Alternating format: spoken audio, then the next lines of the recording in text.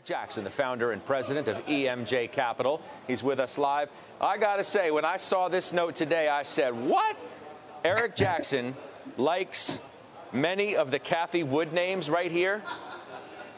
I was sitting at my desk last Thursday morning, Scott, and things just got stupidly priced. I don't know if you recall. I was looking at I recall. Prices. I remember.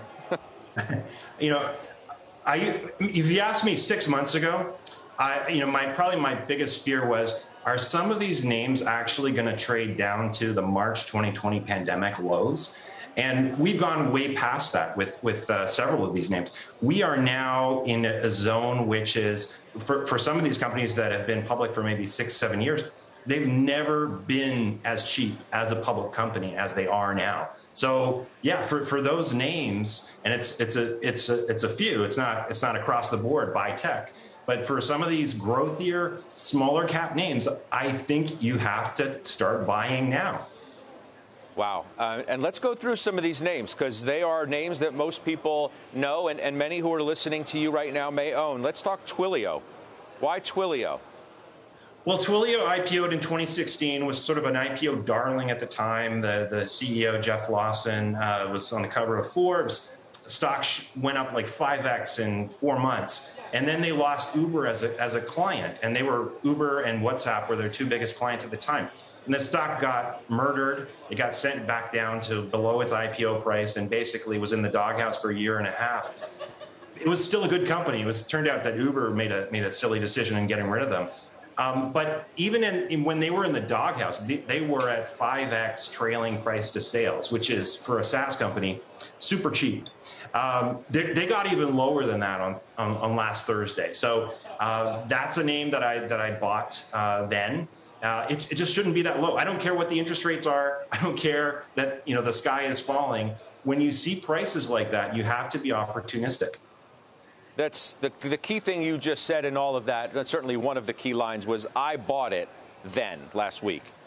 You own these names that we're going to talk about. I want to be very clear to our viewers about that. This is not Eric Jackson coming on and just suggesting, hey, I like this name. It's come down a lot. You bought all these. You own them, including, man, I mean, one that got absolutely destroyed is Upstart.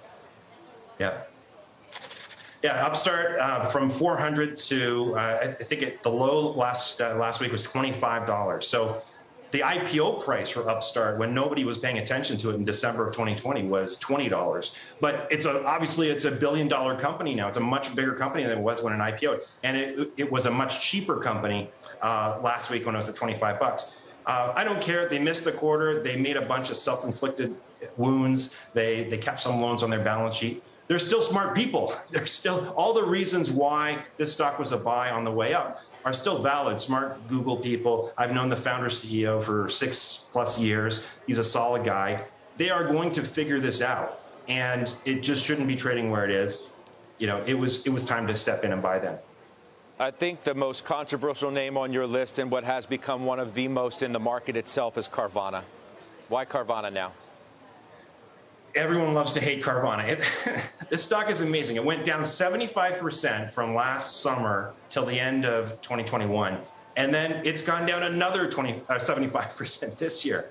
Everyone hates it. They think they can't make money. That a lot of people are as bearish on it as they were bearish on Tesla, saying it's going to go bankrupt.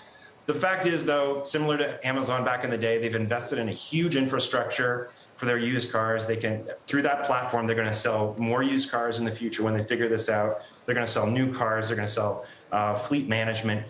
They will be around. And, I want to make a point that's very important. Everyone loves to compare all these names to the dot-com era, Scott. But it's important to remember that some of the names in the dot-com era that people back then would say, these are the junkiest. This is the Carvana. This is the Pets.com. This is the Upstart of that time.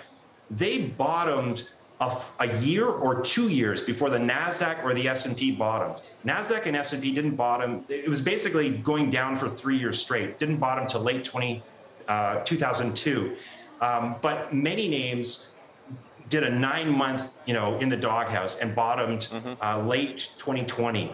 Amazon basically bottomed just after 9/11, a full year before the NASDAQ did. Right. So you have to get into these names now, even if everyone's screaming that the recession is coming and the market might not bottom for another year, year and a half.